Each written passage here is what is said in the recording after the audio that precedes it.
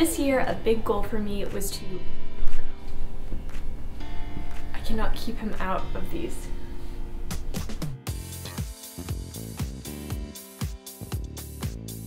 Hi everyone, welcome back to Handmade. I'm Danielle. This year, a big goal for me was to cut back on single-use items, and the kitchen seemed like a great place to start.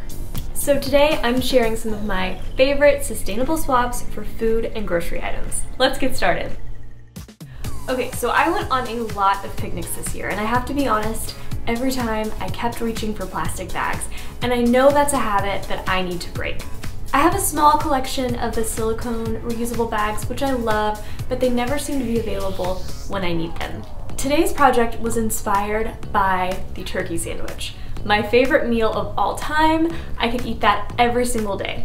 So from now on, when I go on these picnics and I pack my turkey sandwich, I need a more sustainable way to transport it. So I got to thinking. I have a little stash of dishcloths that I can never seem to bring myself to clean with because they are too pretty. So I thought I would put them to good use and make a few sandwich wraps out of them. This sandwich wrap is a super simple DIY.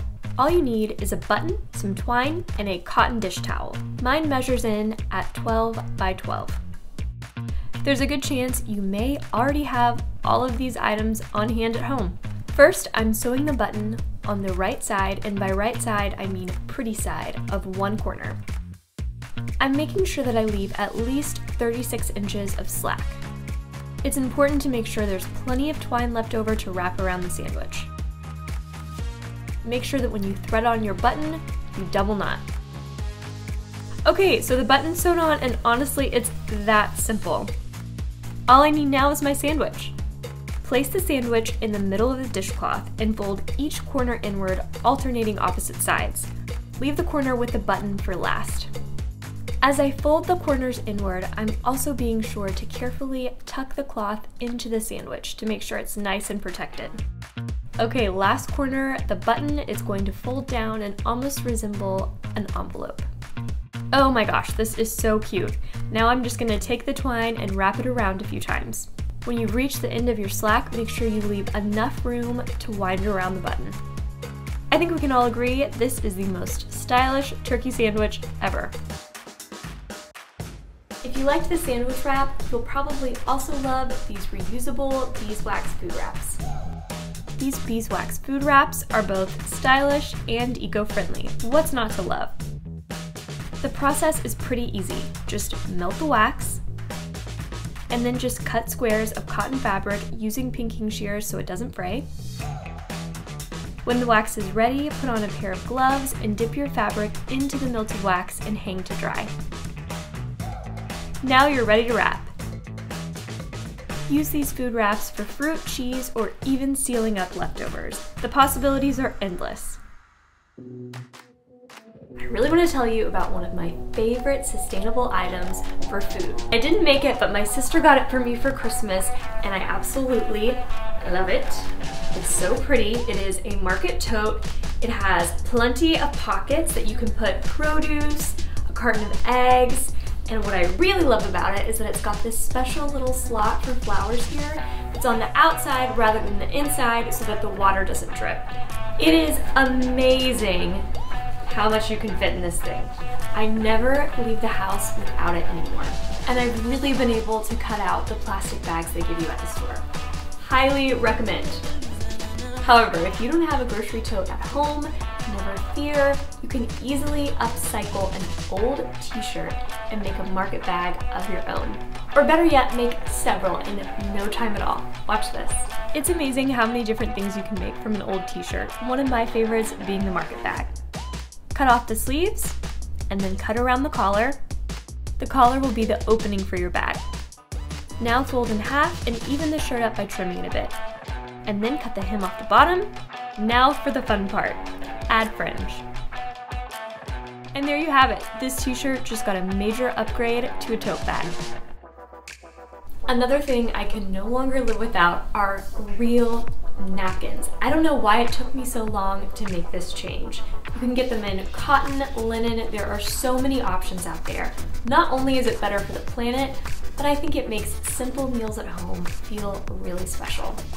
Now, I bought my napkins in store, but if you love to sew, making a set of reusable napkins would be a great project for you. And a great way to use up old fabric. These napkins are reversible to fit whatever style or mood you may be in. This project would be a great way to use up old scrap fabric. If you don't have a sewing machine, you could also whip these napkins up by hand. Go crazy, make a custom set of napkins for every holiday or event. I encourage it. I recently got a set of wooden utensils and bamboo straws that I can take with me on my picnics or on the go, but I'm lacking a way to carry them. So once again, I'm going to use dish towels to make a utensil pouch. To make the utensil pouch, you'll need a 12 by 12 dish towel, twine, a button, a needle, thread to match the fabric, and having an iron close by is very helpful. To get started, lay your dish towel flat with the pretty side facing the back.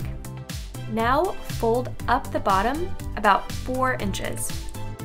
To make the seams, iron over that pocket a few times. Make sure that you're getting this pocket precise. The lines that the iron creates help when sewing it up. Now take the needle and twine and start sewing the sides. I'm gonna be honest with you, I am no expert in sewing. In fact, I barely know how. To sew this utensil pouch up, I'm going to do a simple whip stitch. Start by double knotting, and then just go up and over. It comes together very quickly. Basically, it's like you're just looping around and around. When you reach the top, double knot, and then repeat on the opposite side. To make the pockets, I'm going to use a white needle and thread because I want this part to be a little more hidden. This is a 12-inch dish towel, and I need 4 pockets, so each pocket will be 3 inches. Fold the towel in half and iron. Find your seam in the middle, and then repeat with another whip stitch.